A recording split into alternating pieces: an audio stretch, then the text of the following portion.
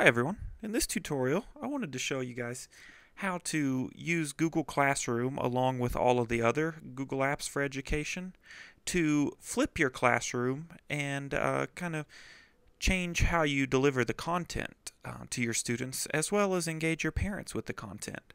So I just created a little example here that I wanted to show you. You can certainly implement your own strategies, but I thought this was a really unique way that kind of uses all the tools that we've been working on.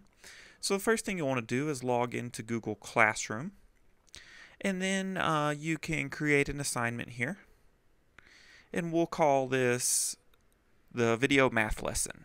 And what we're going to do here is we're going to use a few of the different functions with Google Classroom. The first thing we're going to do is we're going to insert a video tutorial lesson that we made previously that teaches the students how to use the area model multiplication method in math. It is a strategy for doing multiplication of two-digit numbers. So we're first going to add a video with our YouTube link button. So we'll just click here. And I'm going to search for it really quick. I don't have the exact URL.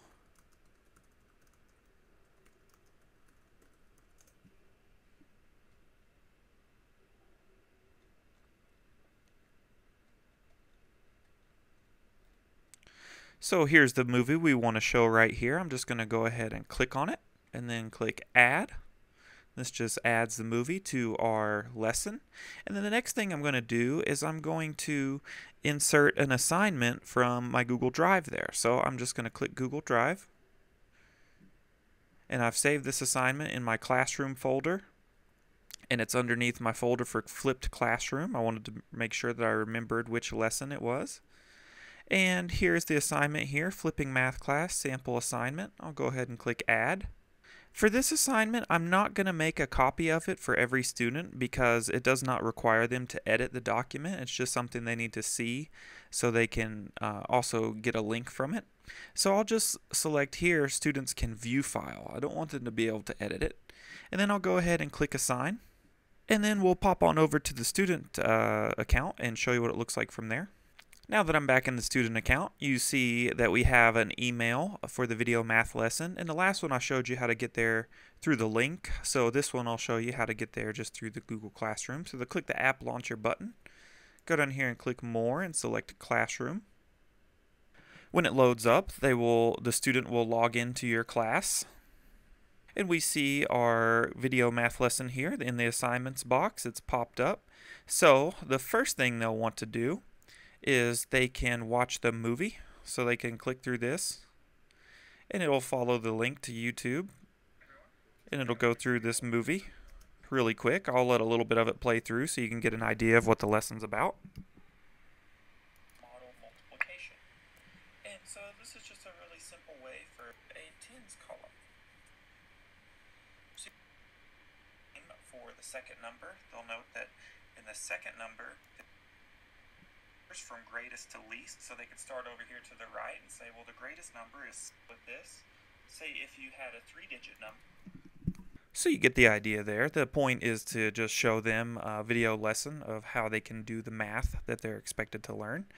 So once they have watched the movie, and they could go back and re-watch it again if they need extra help, or they can pause it, do a step, hit play again. It's important to instruct your students how to use all the controls with the video tutorials. So then they've watched the video. Next part of the assignment is they can click here and look at the actual written assignment. So you notice here I've typed in some directions, and you also notice that the students can't edit this. They can just look at it. So I've added a couple things. I have instructions. I have a link here for the students to click on. And I've even, with Google Drawings, I drew a little diagram here of how the students should format their own writing on their paper. And as well, down here at the bottom, I've given them some example problems to work on. So that's all good and well. They can use their scratch paper to work on these. They don't necessarily have to input these into the computer, and I'll show you why here. What I've done is I've created, using Google Forms, just a little quick survey assessment that asks them the same questions as these, numbers 1, 2, 3, 4, 5, and 6. And so after the students have watched the movie and practiced their math, they can go in here and they can click on this link, and it will give them a Google Forms test. So they would just go through here and complete it, filling in their information, and I'm just going to put in random numbers. So the student has finished their assessment. They can go ahead and click submit, and they'll get this little lesson. Thank you for taking this math assessment. You can type in whatever you want there. If you want help with that, you can go back to the Google Forms tutorial section. So I'm going to jump back over to the teacher side of this and show you what kind of magic has been going on while we submitted our test. So now we're back onto the teacher side, and I just wanted to show you, in one of the earlier tutorials I mentioned it's very important to keep your classroom files organized by assignment, and I'll show you why. It just makes it really easy to find, so I know when I want to come in here and see the results of our math assessment, I just want to go into the classroom folder. And then remember, I saved every document that has to do with this assignment in the flipped classroom folder. And so now you'll see that we have our form here, our assessment, as well as our spreadsheet where we have responses to it. So I'm just going to open this spreadsheet up and show you what we got going on here. If you'll remember one of the tutorials back in the Google Sheets section, I showed you how to use conditional formatting to grade assessments really quickly. So I've just done that here. You can see our results are coming in. We've had 5 students take the math assessment so far and submit their results. So if we go over here, we can see the conditionally formatted spreadsheet section, and it lists the name of the students, and right along next to this you can see very quickly in green which answers the students have gotten correct. So I think this could be a really useful tool for teachers, especially if they're trying to flip their classroom. It just takes a few minutes to make these spreadsheets, and then you can use them forever. You can just go in if you want to change some of the questions in the form. You can just go in and amend it in any way you need to. But then you can say when they get to school the next morning, a teacher can look at this really quickly and see, oh, well, Jon Snow, Queen Khaleesi, and Jenny Smith really didn't do so well on their assessment. They each only got 1 or 2 problems right out of all 6. So these students I need to put into a group and give them some extra intervention. Maybe reteach this or try and teach the concept in another way.